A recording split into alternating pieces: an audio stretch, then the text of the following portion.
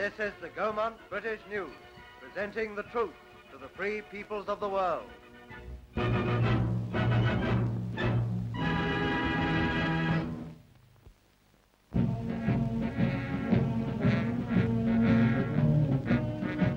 For the first time, the Royal Air Force have the honour of mounting guard at Buckingham Palace, the guard being found by the new RAF regiment.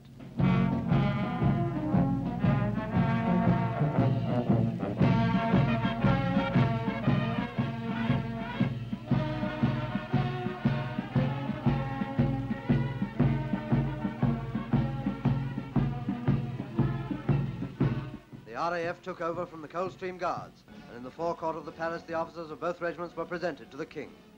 Watching the ceremony with the Queen were the Secretary for Air, Lord Trenchard, Air Chief Marshal Sir C.Portal, and many other high-ranking officers of our great air fighting arm.